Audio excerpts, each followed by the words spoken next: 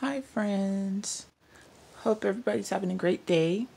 I just wanted to hop on here today and do a little journal page, trying to be more consistent, so hopefully you can look out for me doing a page pretty often. I'm not gonna say how often until it feels right and it's the right time to say, but for right now I'm just trying to let you know I'm going to be more consistent if possible.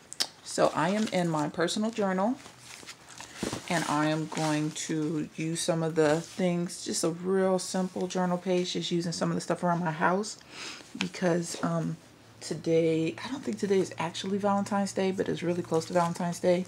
So I have some paper things that my kids use, like extra little stuff that my kids used for Valentine's Day. So I wanted to journal with it. So I'll probably do this here.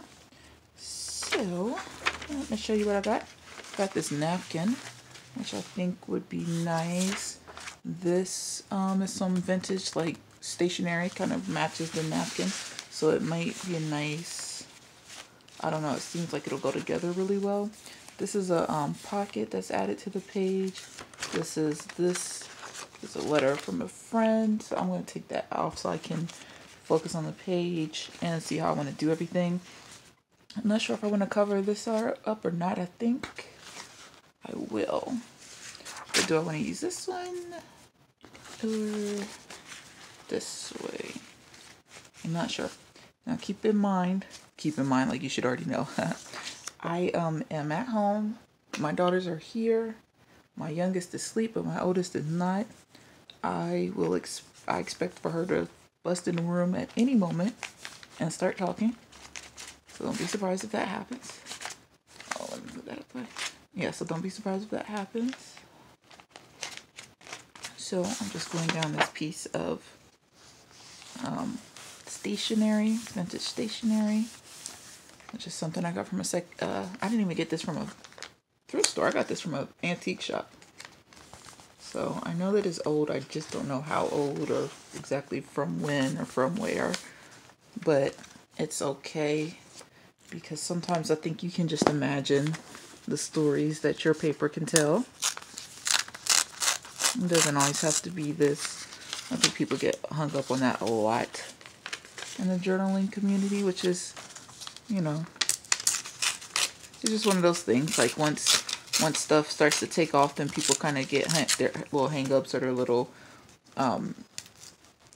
things that they feel like they have to always have. Like, I have vintage paper, so it has to be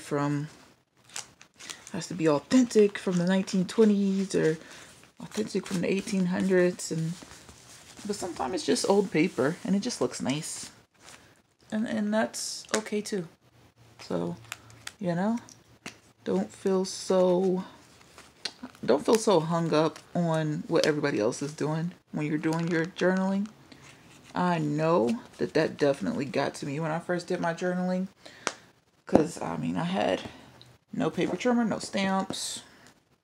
Let's see, I didn't really have any paint. I still don't really have any paint. Didn't have the right glue. All I had was Elmer's glue. I didn't have stained paper. I didn't have any vintage ephemera. I didn't have any ephemera. Like, it was a nightmare. I didn't have any other stuff that I felt like I was supposed to have.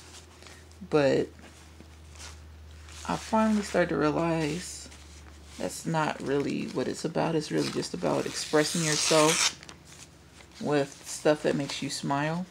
Which actually, that too, I didn't have anything that made me smile. I just had a bunch of old stuff. But I just started off with just trying to use that stuff. And just using that stuff and practicing with that stuff. When I finally did get to the things that I liked, it made a huge difference. Because by then I had some know-how or a little bit of experience with it. So I wasn't using these pieces that were like, oh, I spent all this money. Which to me, like, just a little bit of money is all this money. Because I'm just in that sort of position right now. So I didn't have that feeling of, oh, I spent all this money and I used the thing wrong, or the thing didn't turn out like how I wanted it. Because I'd already had some experience just using stuff that wasn't all that super meaningful or all that expensive. And I wouldn't even say mastering the technique, because I feel like So I took this napkin down to 1 layer just in case, so that you know what I'm doing.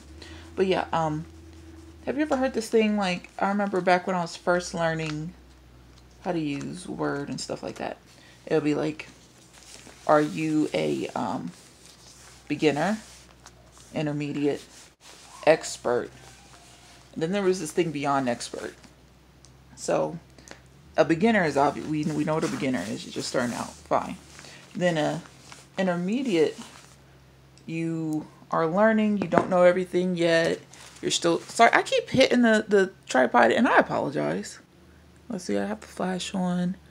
I don't think it matters with it or with it on, so I turned it off. Keep hitting the tripod, so I do apologize. I'm sitting in a funny position. I'm still trying to get my position right for this time of day. But yeah, the thing was saying, like, okay, so like I said, okay, intermediate, medium. These are the paper parts of my girls' Valentine's Day things. Intermediate, expert. So then an expert, you're feeling like you know everything about the program. You're so amazing at the program. You know everything that there is to know. Okay, so the thing beyond expert was when you start to know so much about the program, then you start to understand how limitless that it could actually be. Then you consider yourself back to an intermediate because you truly have an understanding of how little you know. So I thought that was brilliant, and ever since then, that's how I like look at so many things in my life. Like, you get to this, you're at this beginner stage where you feel like you don't know anything. And you're medium, you feel like you know some stuff, but not everything you need to know. Then you become an expert, and you just, oh, you know it all. You know it all. And then suddenly you realize, oh, I don't know jack. I don't know jack. So once you realize you don't know jack, then you kind of go back to feeling like you're a what's the word? An intermediate, because you realize how little you truly do know. You truly don't know. So I think that that's amazing, and that's how I like kind of look at so much stuff in my life. So these came with my children's Valentine's Day candies, and they had these, it was lollipops, so they had these lips on them. So I'm trying to find some little piece of paper that I can cut and make into lips. This is my little folder that I have in the back of my book. This is my personal journal. So let's see if I want to have something that I can make into lips. Let me see if I have a picture of my kids. Here's a good picture of my kids that I can put with this. Even though it's not from today, it's still a picture that I had wanted to use somewhere in my journal.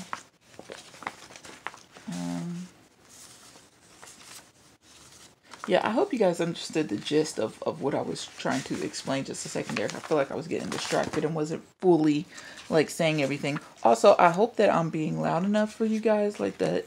I was noticing that when I was looking at some of my other videos, like maybe I need to talk a lot louder, but yeah, so hopefully I'm talking loud enough. I'm just looking through here and trying to find a film. I'm trying to find something pink that I can use as lips. Something pink, something pink, something pink, something pink. Come to me pink. Come to me pink thing that I can use. Because I see this, but this isn't, I feel like it might not match. But I might just have to use it. Oh, I practiced some staining on the back. I did a bad job. I don't have the, I finally was able to get some distress ink, so that was a big win for me, but I couldn't also afford the tool. So I've just been practicing using the distress ink, but I don't have the tool, so yeah.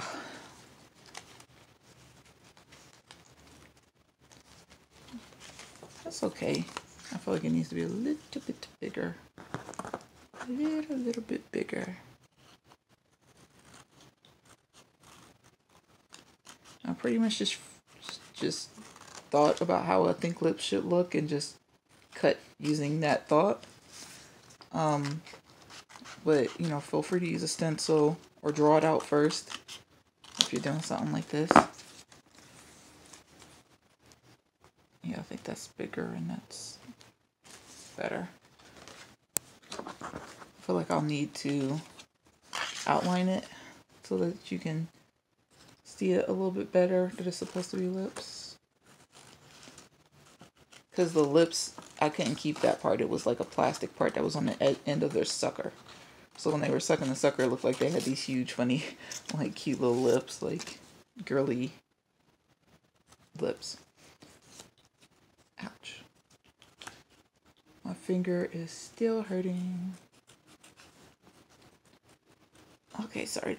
I'm trying to focus on making sure these lips are big enough and pretty much the right shape. That's why I wasn't talking. I might cut off the bottom part because I'm trying to keep the bottom part because I'm trying to keep what it looked like. But the bottom part has this like part that's sticking up, and I feel like it's going to be a nightmare to try to get it down. So I'm just going to cut it off. It's not the end of the world. Ooh, now that looks kind of creepy. Oh well. C'est la vie.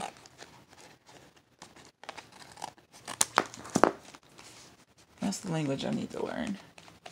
Is some French. You know what? Maybe I'll just layer it like this. Yeah, that might be cute. Oh, I destroyed this paper for nothing. But that's okay. I guess I could put some lips with it. Oh, maybe. And then maybe that there. And then these are the little Valentine's Day cards. They're the pieces that they use to make cards for their daddy and in-laws. So I just want to put one there just so that I can remember it. And then I'll put this here, and then I think I can journal about it, or I can put it there. I have this pocket here. I have this, and I could put paper in here and journal. That might be kind of cool. And I could also put this in here. Maybe I'll put a couple in there.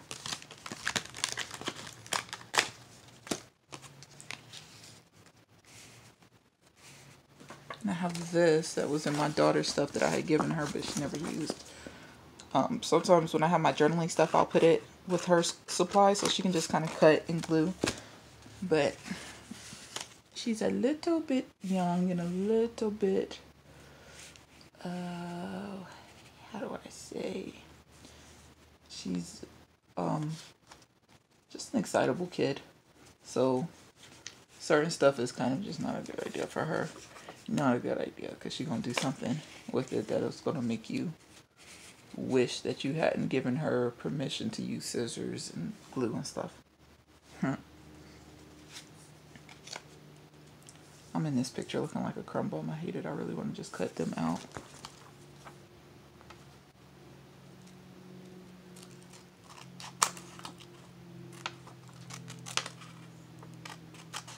I feel like this video is kind of dark, like I'm facing the wrong, like the light's coming in a different direction in here. Okay, so I'm going to turn the flash back on. We're going to get this. We're going to get this together, guys. We're going to figure it out. Okay, I think I want everything like this, glued down pretty much. Or even put this in the pocket, glue this down up there, and maybe something like that. That's cute. This is my personal journal, so it does not have to have like this super magical layout that feels perfect. It just has to look okay and remind me of the day that I'm trying to remember. And I will do a flip through of this journal just like I did with my other journal soon, because I'm starting to get through. Am I to the second signature? Oh, I'm not even to the second signature yet.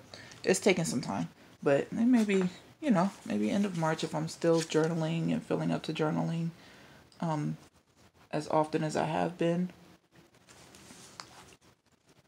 I feel like a lot of people who do this sort of art, who do the actual journaling part. I really don't know about the journal makers. I make journals as well, but I feel like people who make journals are a little different from people who journal. Like we seem to have different like little personality quirks and little things that we like to do and all that kind of stuff. So I notice people who do journaling, and I'm speaking generally, seem like they can empathize and understand like issues of just like just going through a time period where you just kind of need a break from it, because it's creative, but it can also be very it could be demanding if you start to if you make it that way.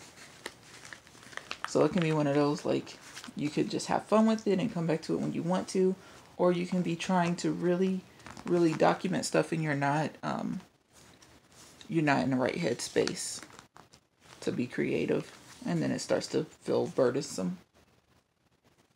Because even though it's simple, it is like you do have to be in the right headspace. You do have to be like, willing to open yourself up and look at things in a different way.